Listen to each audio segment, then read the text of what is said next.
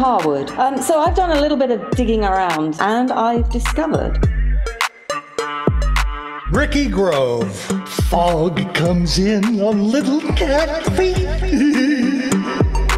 Phil Rice. This is the best film that I've seen all year and maybe ever. Damien Valentine. Use the machinima, Luke.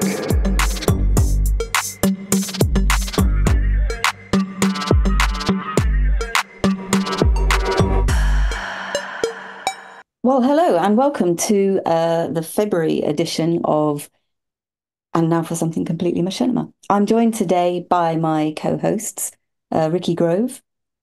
Hey. And Damien Valentine. Hello. Phil is off swimming in the ice ocean. Fishing. It's ice fishing, yes. Yeah, he took over my spot. He did indeed. But he will be back for our next episode. This week, we are going to be talking about Ricky's pick, film pick. Ricky, why don't you tell us about it? Sure. It's called, it's an excerpt from a longer machinima called Escape Game. It's created by Cris Uberman and Unam Music HK and the Salim Banks song Dance Again. Now, I have some bad news. When I picked the video from Vimeo, I enjoyed it, liked it, and I'll tell you the reasons why in a minute. But it was taken down, and it's no longer available. Probably because of music copyright issues. I found it on YouTube. Oh, you did? Yeah, I found the link. So you're good. It's on YouTube then. I looked around. I couldn't find it. It was definitely down from Vimeo. Good. That's great. That way people will see it. Yep. Well, it's a music video. And machinima has a long and interesting history connected to music videos. The first music video I saw for machinima was back in the early days when Paul Marino did a video called Still Seeing Breen. Breen was a character from Half-Life 2, and he animated the character to sing this really driving rock song. And I remember being so impressed and thinking, now this is an excellent vehicle for machinima because you don't have to do a lot of realism. You can do jump cuts. It can be very exciting.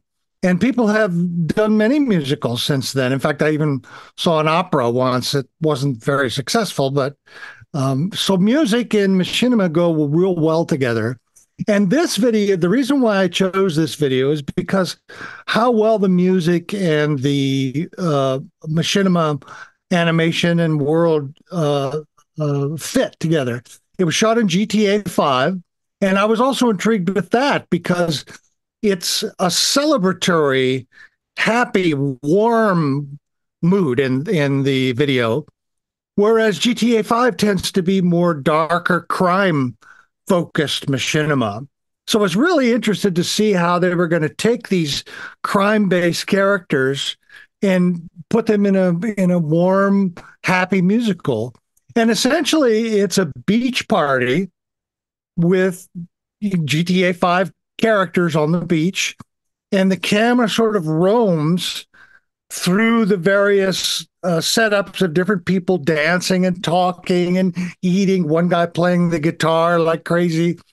And it's in French with subtitles, and it has this sort of light hip-hop feel to the music. Very, very celebratory. And that tone really caught my eye. I really found myself engaged and smiling while I was watching it. I have to admit, personally, I'm not usually attracted to happy videos or happy movies.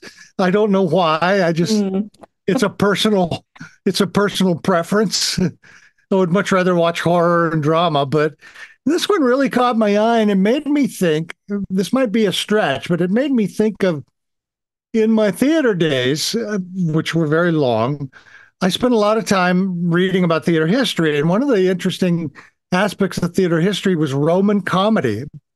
Roman comedy always, according to historians, always ended with a celebration at the end with the cast, with a party-like atmosphere, singing songs. And it made me think of this. Now, here we've come all the way from Roman comedy to the present day, where we have game characters celebrating in a dance-like song in a very happy way. Now, it's not to say that it's all light, because there's some social commentary in the story, which is pretty pointed, but that's in the lyrics. If you're a person that doesn't pay a lot of attention to the lyrics and just the visuals, you're not going to get a lot of that. And that was the other thing I admired about it, is the multi-layered quality of it. Cris Uberman is a French filmmaker and animator. He's got an absolutely knock dead, drop down website that features several other long videos that I liked a lot. He works essentially in GTA5. He's been making videos since the 90s. He wanted to make films, interestingly, because he studied a lot of psychoanalysis and philosophy, typical French focus. Yeah. You won't find that in a Yugoslavian filmmaker or a Russian one, although sometimes maybe you would. His past and current works include stuff like picture collaborations with artists around the world doing glitch photography. One of my favorites of his short film animated films was a film called Stop, not animated, but it was a collage film called Stop Smoking, in which he took cigarette scenes from various films and mashed them all together in a sort of interesting commentary on film and smoking. He's a smart filmmaker, and I think that's also what attracted me to him and his films. I urge you to check out his other films, but first, make sure you watch this short musical film, because I think you'll be delighted at YouTube, and we'll provide the link on the show notes for the episode. So now that's my piece. What's your take? You want me to go next, Damien? Sure. Well, I love this actually, and like you, I really picked up on the vibe, but I wanted to go into it a little bit deeper, actually. Sure. And of course, as you've said, it's part of a bigger film, and the bigger film is called Escape Game, and as you said, created by Cris Uberman, who's I understood him to be an artist using GTA5 in this particular piece as a poetic space for interpreting, or I think in his language, transforming violence, drawing on the philosophy of Empedocles. I don't know if you know this, but Empedocles was a pre-Socratic philosopher who's attributed with having established the four ultimate elements that make up our world. So fire, air, water, and earth. Awesome. Which has been interpreted as an assertion that nothing new comes from being, and that there is only change between elements. And these changes take place as a consequence of divine powers of love and strife, where love draws things together, as evidenced in this video, and strife pushes them apart. And I think that's what this guy is teasing with in this particular film. So with that context, and then looking at the complete film, the story here, as I understand it, is of this kind of central character that you see walking across the beach in this short piece. His name's Louis, and he's confronted with a series of unleashed elements in this game, GTA5, that, as I understand it, he has to change in order to return to his real life. And the character and story is narrated by this guy, Lionel Mazari, who's the guy whose velvety voice is the one you hear halfway through this little short. Now, having faced this series of challenges, this particular chapter, which kicks in at about minute 42 in this film, in this bigger film, is basically the final part of this story. And it places the character, like you said, on a beach, walking past a crowd of people, presumably at some kind of car or gang-related meetup. and he's passing them by, and he goes over to this collapsed, or I suppose inebriated person of whom he asks to borrow his guitar, and then he plays the guitar, and it's this guitar playing that results in this transformation of this social gathering into a happy party where Louis is playing this beautiful piece of music by HK and the Saltimbanks, and in turn, I think that's what enables him to explore the true nature of the relationship between the virtual and the physical self.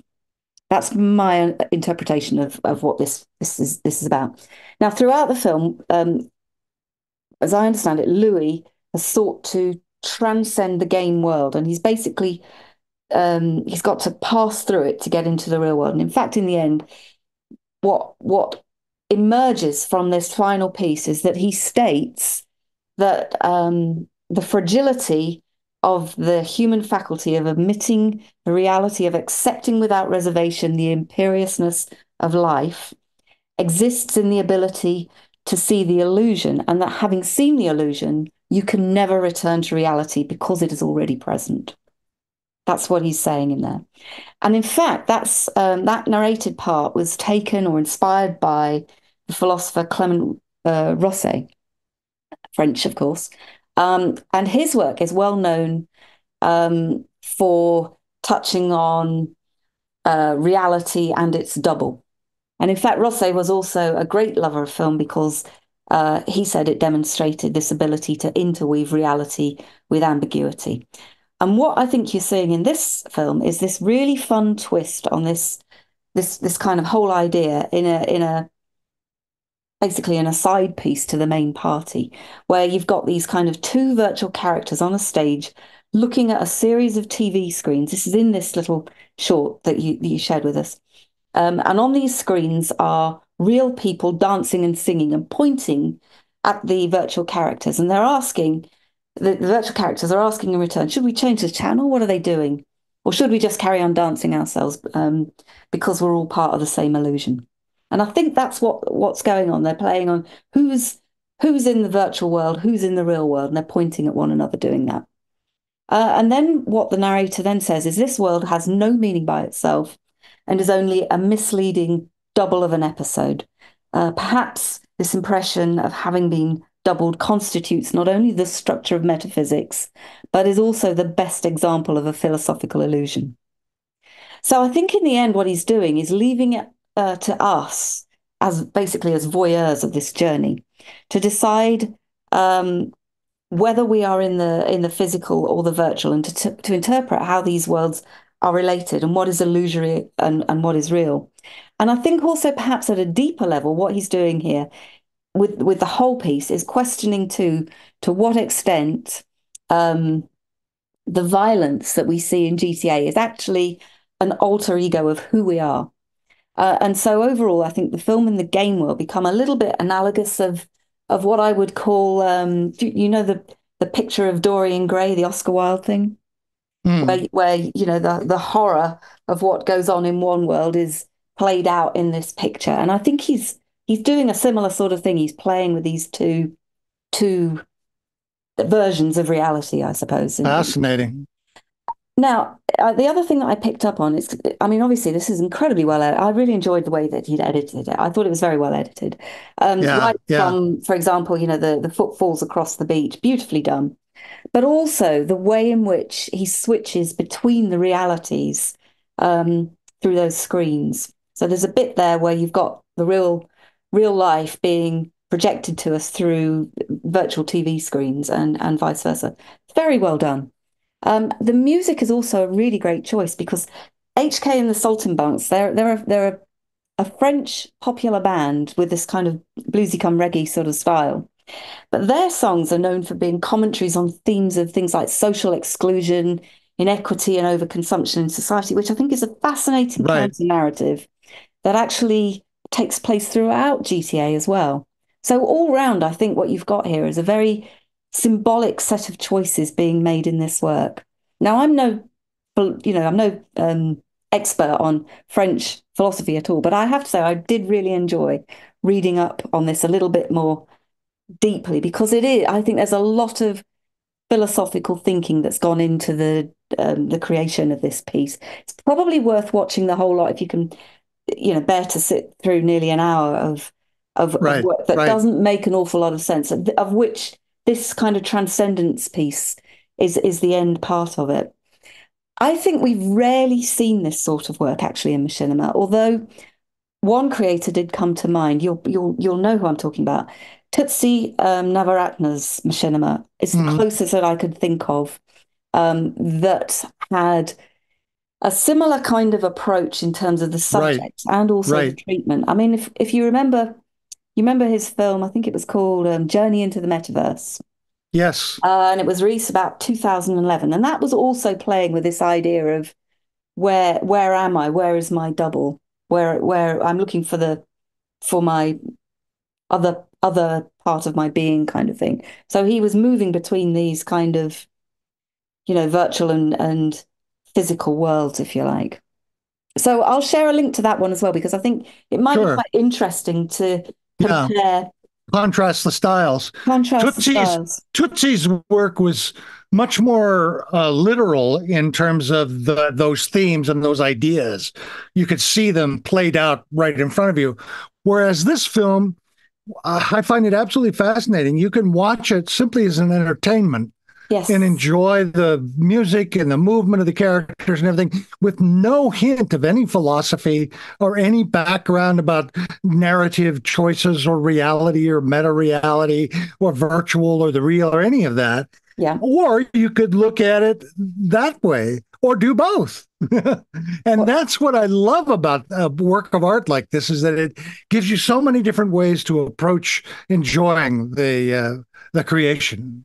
it does. I really enjoyed watching it. So another great pick, Ricky. I was blown away by this one. I really enjoyed it. Well, I'm so glad. Yeah, you really got into it.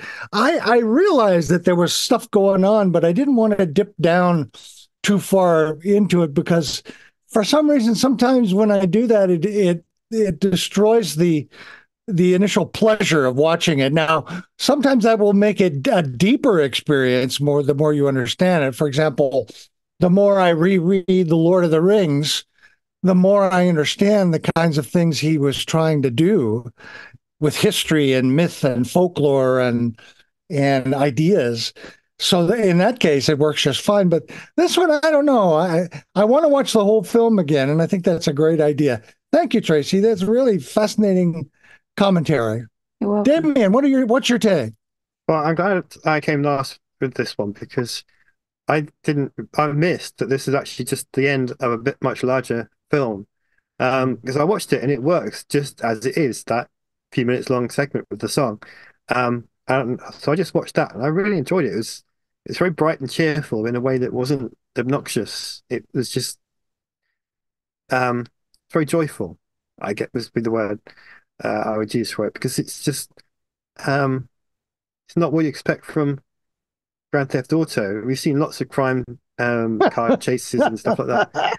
I think I said before, I really like it when cinema makers will pick a game and then they'll make something that's not, it doesn't match the tone of the game or not necessarily something the game's designed for. And this is They'll a good play example of against that. the theme and the mood of the Yeah, game. exactly. And I always like that. And this is a really good example of that because it works so well. And they've made good use of the camera tools in GTA 5 to do this story as well. I Right. think having that access to that made this film possible. And they've obviously spent a lot of time mastering those tools to put this together. And it's Hmm. just a great film. I'm undecided at the moment if I want to watch the rest of it or if I just want to enjoy this moment because it works as a standalone piece without the Yeah. rest of it. Yeah. So I have to think about, do I want to watch the rest of it as well to fully grasp it, or do I just want this moment that I really enjoyed watching? Mhm. Well, be sure to visit his website because he's got not only several other films, which are longish and philosophical, but he also has great photography And he has a blog in which he's pulled in several other live action films that he admires and is interested in, mostly from French popular culture and French intellectuals. But it's a very exciting website. I urge you to check it out to see more interesting things there. Fascinating. I wonder what Phil would have made of this. Yeah. He loves philosophy. I know. I think he would have enjoyed it and picked up on some of those things that you were talking about. I think we leave it to you to do the deep diving on this, so I don't think he would have gone that deep into it, but I think he would have picked up on it. Although I think he's much more interested in trying to catch something through the ice than gallivanting on the beach or anything like that. Wouldn't be salmon though, would it? Would it? No, like a char. Oh. Get some char from a lake, go out on the lake, make a little hut, put a little fire there, a little smoke, a little beef jerky, sit there, maybe listen to some music. Cool. Watch out for polar bears and yetis. Yeah. Watch out for those. Oh my God. Yeah. Anyway, that's it for this episode. We hope you enjoyed our discussion. Tune in next week. We have another exciting film to have a look at. And in the meantime, that's it from us. You are listening to And Now for Something Completely Machinima. I'm Tracy. And it's goodbye from me and from Ricky. And me. And Damien. Goodbye.